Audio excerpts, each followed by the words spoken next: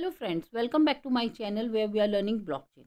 Today's topic is an interesting topic of a consensus mechanism which we are calling it as a Benjamin fault tolerance. We have been listening about this topic very frequently when we are learning blockchain, and I thought of bringing this topic in detail to you all so that you can understand what is actually meant for. So I'll give you a practical example as well as the linking with the practical example along with the blockchain, how it is affecting us, right? Let's dig deep. If we'll just try to understand Benjamin fault tolerance in a single word. So tolerance and fault. So we are trying to understand, or we are trying to tolerate the faulty nodes within the blockchain in simple words, right? Why it is so? Because in the distributed network, there are many faulty nodes or the offline nodes who can influence the decision of a block, right?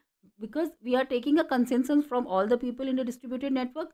So these faulty and failure nodes can influence the information. So this is the consensus mechanism to help support into the tolerance level of the faulty nodes in simple words. Where are the blockchains we are using? We are using into the Hyperledger Fabric and Zilliqa. So Fabric is a very known project of a Hyperledger project.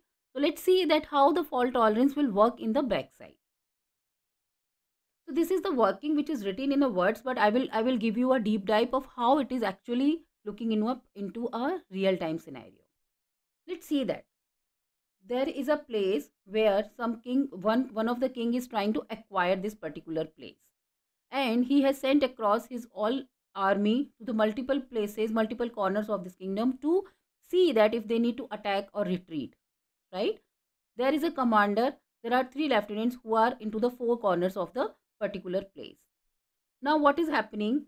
There could be a reason that among all these honest people, there could be a one traitor. Let's see that who is the traitor. Let's see that Lieutenant 3 is a traitor in this area. So what's happening in the Benjamin fault tolerance scenario? There is a commander who will send a command, an instruction to the other people through an action, right? Or maybe through something like there is a need to send across the messages. So while sending the messages, other people will also, once they'll receive the messages, they will confirm back to the people saying that what is the action which they have received and what they are going to do. So let's see that how it is working. This commander has sent across a message to the all other leaders among who are near to this place that we need to attack, right? The simple message is attack. Now when Lieutenant 1 has also received an attack message, he is also good to attack back. So he has replied back to the commander, to the other people, that he is also ready to attack. The message which he has received at attack, and he is also ready to attack. Other person has also received attack from 2 places, from C and A, commander and Lieutenant 1, and he is also saying I have received attack and I am also attacking, right? So consensus is going through. While Lieutenant 3 is a traitor, he has received a message of attack from all the people. He is saying retreat. Correct? So the people who are among the system will understand that there is not this person is not giving you the right information. Correct? So what is happening here? How you understand that? Commander has received 2 attacks. One from Lieutenant 1, one from Lieutenant 2. So he has received 2 attacks and 1 retreat from Lieutenant 3. Lieutenant 1 has also received 2 attacks, one from commander, one from Lieutenant 2 and one from Lieutenant 3 as in retreat. Same for Lieutenant 2, he has received 2 attacks from Lieutenant 1 and commander and 1 retreat from Lieutenant 3. The Lieutenant 3 being a traitor, he has received all 3 attacks from all 3 parties.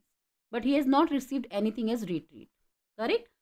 So this information is clear, stating that the majority of the people are saying that attack, so they will attack into this, right? Now let's see that we understood that they are attacking. So Benjamin fault tolerance is the tolerance level is of 33%. If 33% nodes are malicious also, we will get a right consensus.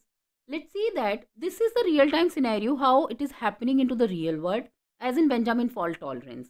But if you will try to see that how it is affecting in the blockchain, we need to dig deep. Just think in this way. So we have a distributed network where this distributed network where all the networks are connected as a nodes into this network. Now if you will see, the tolerance level is 33%. It means that out of 6 nodes, if 2 nodes are malicious also, we are going to get a right consensus mechanism. Correct? So how this is happening? If you will see this, if all the networks are sending right information to other nodes to connect or not, if they are accepting this particular block transactions or not, but if two offline connectors or two malicious activities are sending a wrong information also, then still the majority of the stakes are going towards the honesty of the network transaction, right? So the beauty of this particular Benjamin fault tolerance is to identify the malicious activities and move towards the right acceptance of the particular transaction. But the tolerance level is only 33%. If we are going to get more than 33% of the malicious activities, then this particular fault tolerance consensus mechanism will not work, because it will influence the decision of doing the right transactions, acceptance of the right transactions or not. Because if out of 6, if 4 transactions are saying as a false information, then the default the commander will go into the wrong direction, which will affect the overall information. I hope you understand this particular Benjamin fault tolerance. If there is any issues, please let us know. I will try to come up with another video so that you will have more dig deep into another topic of blockchain. Thank you so much for listening.